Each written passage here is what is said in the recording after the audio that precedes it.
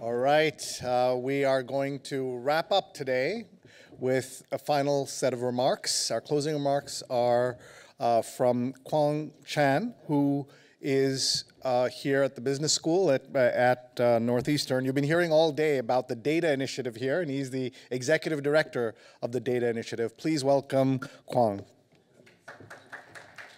So I know we have 5 minutes between me and the drinks and food outside. So I'm not going to summarize as much as I'm going to show you what you can do to engage with us here. We started off 4 years ago where chief data officers didn't exist, as we heard in the panel. They merged with CMOs, CIOs, different kinds of CDOs. And then we launched in this vein with Suffolk, who had the first chief data officer in the construction industry. So they built One Dalton, Four Seasons, and they've been a very generous supporter of the digital analytics, technology, automation initiative. So what do? We try to help companies like you, and we try to match you with the best solutions. So we're a university, we're here to help. The best part about it is, you've seen all of us. You saw Koon this morning, you saw Yakov in his keynote, and now you're seeing me, for better or for worse. We like to think about your problems, and we do it all the time. We can't turn off.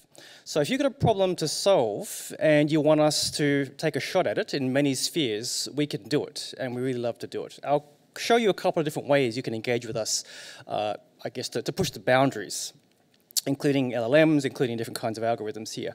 We can solve your problems. We can find talent. So our most requested, I think, service, if you like, is finding the best students, graduate, undergraduate, and place them with you.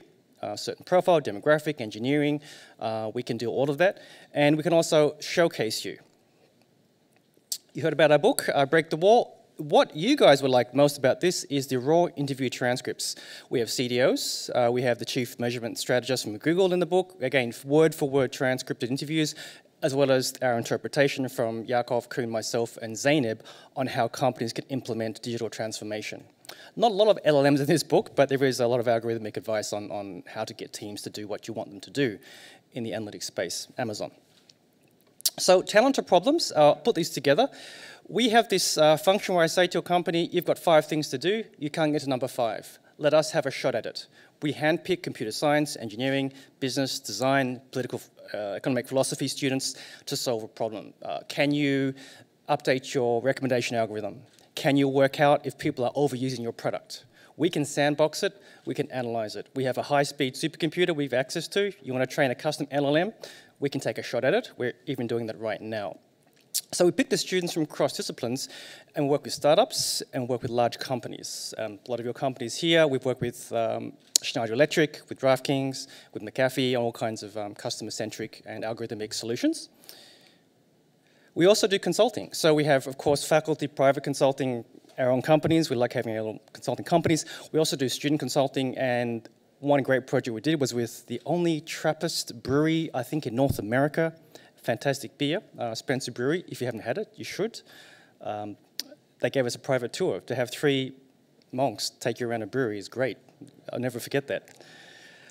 We've had a bunch of VCs on the West Coast say, we can't invest in AI, it's all kerfuffle, shall we say. Can you see if these technologies in Gen AI can be used to launch a startup? So this semester, for the first time, we charged a bunch of MBA students, engineering students, and analytics students, and mathematics students, actually, to see if they could apply LLMs to certain problem classes. Turns out, what we heard in the panel, a lot of it can't, right? We're too far ahead of the curve in some ways, and why not have these teams find that out first before your company wastes resources and time to go down a dead end? Dead ends are valuable if you don't spend the money on it. We have great hackathons. The chief data scientist of the city of Boston got hit by a car on his bicycle, asked us to do a hackathon to find a better way to bike to work. Great result. MathWorks wants to be in the AI ethics space. They're very proactive. So we did an AI hackathon with them. We have one coming up in February on papers to products, taking raw research from faculty and students and commercializing it using algorithms and a lot of Gen AI. That's going to be next academic semester. And if you have suitable judges, we're willing to feature you. Good for networking, good for getting a high profile in the AI and research space. Talent identification, we have a series of workshops and student-centric knowledge sharing. This is one of them, Women in Analytics, where students present their best work. It could be visualization, could be algorithms, could be using MATLAB for engineering. We have several series. This is one of our most popular ones, Women in Analytics, and they all get placed very well, I assure you, after showing their work to the university at large. And finally, thought leadership. So we have forums every year, a bit like this, and usually, in this similar venue here. We've had speakers from all over the place, from Victoria's Secret, Wayfair, Celtics. Bottom right, we had a special session on games, so Bruins, Red Sox, got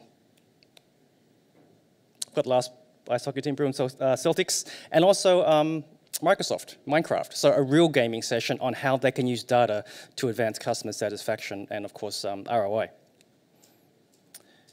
And podcasts. If you like to speak, we like to hear, and we can feature you on our website. We have, we've had the Red Sox a couple times come in and talk about how they managed to be better than other companies, analytics, Google, KPMG, etc.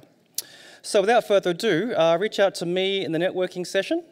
Let's get some drinks, and thanks for your time.